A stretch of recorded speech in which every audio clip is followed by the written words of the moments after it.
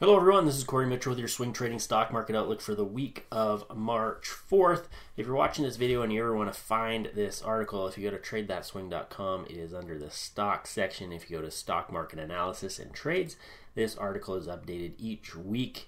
And then if you want to see the historical breakdown, it is all provided way at the bottom. So that's why it's updated each week. It saves me a little bit of time.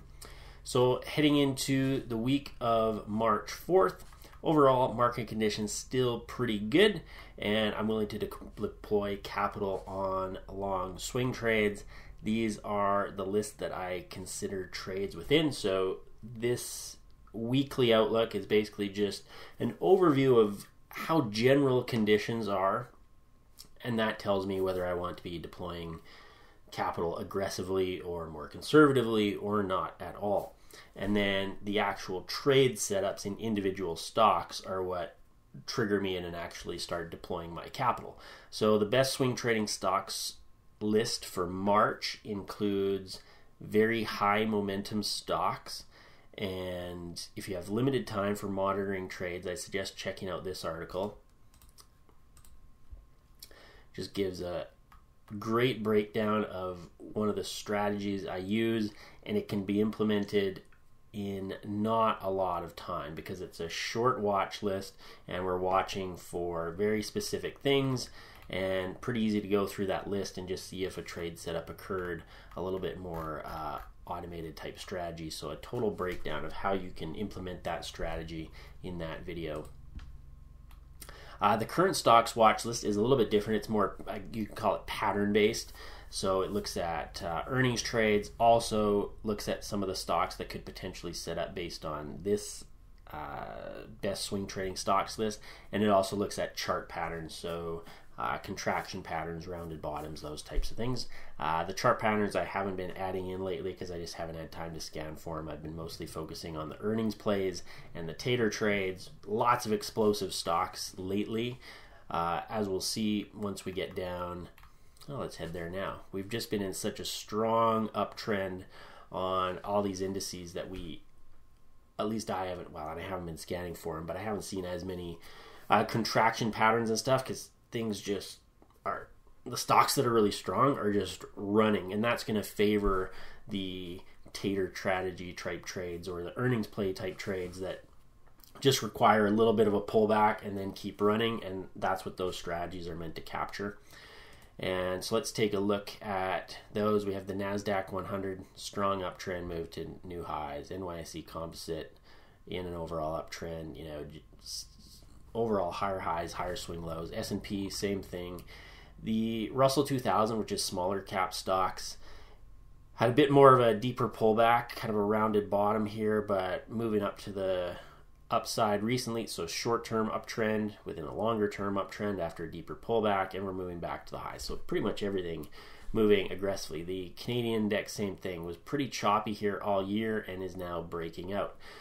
Bitcoin moving toward its all-time high, just a few grand away from that, 69,000. It'd vary a little bit depending on the exchange, but 69,000 area, pretty close to the all-time high or the all-time high, and we're getting close. I think we're up to about 64,000 at the highest point, hanging out around 63,000 right now. We did have a 21% pullback based on studying every Bitcoin bull market. Following a 20% plus pullback within a bull market, the median rally that follows is about 75%. We're at, I think, about 66% from this little low here up to where we are now, or the high that we hit recently. And as I said, pretty close to that all-time high. So in that area where we could potentially see a little bit of a pullback, a 20% pullback is almost nothing in the S&P. Or in Bitcoin, I consider those just kind of normal fluctuations, but we don't know when one of those is going to turn into a bigger decline. If you are interested in those, do I have it in here? Yeah, so I have this article here where you can go in and it basically breaks down every bull market that we've had in the last decade, how big the pullbacks were, what the ultimate rallies were, So you just get a sense of like how the price action unfolds, and it's not predictive. It's just simply, to give you an idea of how it unfolds, maybe based some strategies on it, but it is not necessarily predictive in the sense that, I always expect a 75% increase or a 21% decline, or the average is 27, that sort of thing. It's just to give you a sense. Either way, where are we now? And what was the other one we were looking at? Gold. A lot of chatter on this one. It is a big pattern. This is a 2-week chart, so we're looking at going back to 2020. We had this peak, and then we've just been chopping around in here, big rounded bottom pattern. And so now we've been in here multiple years. So a lot of chatter about gold breaking out to new highs. The one thing we want to be aware of is that the gold miners are still in the toilet. I have not seen very many gold stocks popping up on my strong scans list. And if this does break out and run, there'll be plenty of opportunities. And you'll just notice in my kind of write up on gold here, there's a lot of ifs. So if gold does break out of this multi-year pattern, there will be plenty of opportunities to get in and time to benefit if the stocks eventually go as well, and if they start showing up on my scan list. So I'm trading the stocks. That's my focus. The stocks usually have much bigger moves than gold itself. I'm not really interested in trading gold itself. I prefer the gold stocks because you can have much bigger moves. In a short period of time, gold might only move 5% or 10%, while the stocks will move 50 or 60%. So I prefer trading the gold stocks, but I'll only trade them if they show up on my scan list. They got to start showing up in these lists here in order for me to trade them. So gold really not of interest to me. If it starts breaking out, that's kind of interesting. If it breaks out of this pattern, it's interesting. But until these stocks actually start moving up, it's really of no interest. And if gold does go on a long bull run, then likely the stocks may start following, and at that point I'll trade it. But I'm not trading gold itself, so it's a non-issue to me at the moment until I start seeing those stocks move. Let's look at the S&P 500 and the indicators. So these give a sense of overall market health. The turquoise one is all US stocks. The red line is S&P 500 stocks, and it's the percentage of those stocks that are above their 50-day moving average, just a very crude measure of an uptrend. And you can see it works pretty good. When it's above 50, we have these uptrending periods. When it's below 50, we tend to get very flat or declining conditions in most stocks. And it makes sense. It's just saying, most stocks are either above or below their 50. Most stocks are in uptrends or downtrends. And we were kind of riding this 50% area while the S&P moved up, but we didn't really have any major signals to get out of our positions or to not take positions. So I emphasize in these things each week, I'm not trying to predict the future. I am just trading based on what the conditions are right now. And right now they're good, so I'm going to continue to take long positions. I do not want to make it more complicated than it is, where my indicator says, okay, we're above 50, which is what I'm looking for, and then I start adding in an extra layer where it's like, oh, well, where are we going to be in 1 week? Where are we going to be in 2 weeks? That, it adds in an extra element, and you're just going to mess yourself up, in my opinion, because now you're just layering in all these things, and the more variables you add in, the least accurate you're likely to be, actually.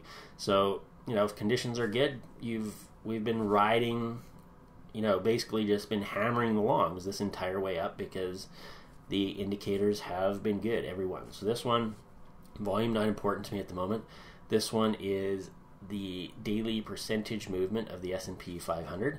And uptrends are characterized by lower volatility. You can see a little bit of the end of 2022, which was a bear market, and you see these big single-day drops of bigger than 2%, more indicative of downtrending behavior or very choppy conditions, which are tough to trade in.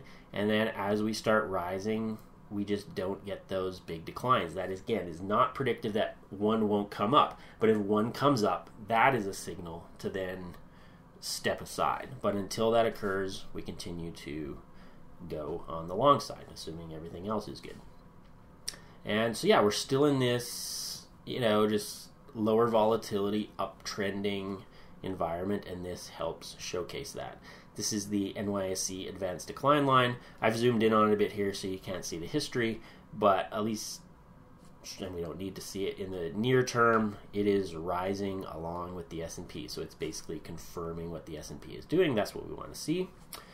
And this is up volume divided by total volume. I put just a frowny face on it because, or not a frowny face, just a neutral face, because it's not telling us anything. We haven't had any really big upside volume days or really big downside volume days in the last couple weeks, so nothing to report there. This one I put a little inquisitive face on because it was we were moving lower while the S&P 500 was moving up, so I just noted that. But like I said, we didn't crash through the 50 level or anything like that. So it's been all good, and yeah, some of the best market conditions we've seen since 2020. And that's why it's good to keep it simple, because based on this, we continue to trade until conditions deteriorate. And the nice thing is that at least with my strategies, we're always waiting for a move up. We get the pullback, prices have to start moving up. When we eventually get the pullback in the S&P 500, we usually don't have, unless we just took a bunch the day before or something like that, almost always we're starting to things are hitting targets and hitting trailing stop losses, so we sort of naturally are decreasing our capital exposure. And then if the indexes start dropping, we're not getting triggered into new trades, because generally most of the stocks follow the indices. And if the S&P 500 starts dropping, we don't get those pushes higher in stocks to get us back into trade. So we're riding along, we have our trailing stop losses out or our profit targets out as prices keep rising. Those, yes, we might add some new positions, so those get thinned off, and then if we get a drop, we're not adding new positions, we hit our stop losses, our trailing stop losses, and then we're out until conditions improve. So that's why I go through this whole process, just to help you understand the reasoning. Sectors on the move: technology, consumer cyclicals, industrials, healthcare, financial. These have been the top ones pretty much all along. Communication services, ones in there, you can see it's been dropping down. The weakest one last week, moving toward the bottom of the list over the last month. Technology, consumer cyclicals, these are ones hanging out near the top of the list on all of them. You see financials hanging out near the upper half, a little bit weaker last week. Healthcare also a little bit weaker last week, but hanging out overall. We have seen basic materials and real estate move up in the short term. Decent weeks, basic materials kind of getting toward the middle of the pack over the last month. But I haven't added them in yet just because they haven't really made much of a move yet. So these still kind of looking at the strongest ones, especially technology and consumer cyclicals. So what am I doing right now? I'm still deploying capital in long trades, looking at the earnings plays, tater setups. Those have been my main focus lately, as I mentioned, just because prices are running fairly aggressively. And then, of course, there's always the option to add in day trading as well, if you so wish, as well as passive investing to just make some money in the background while the S&P is doing extremely well. And so that's your stock market outlook for the week of March 4th. Happy trading out there.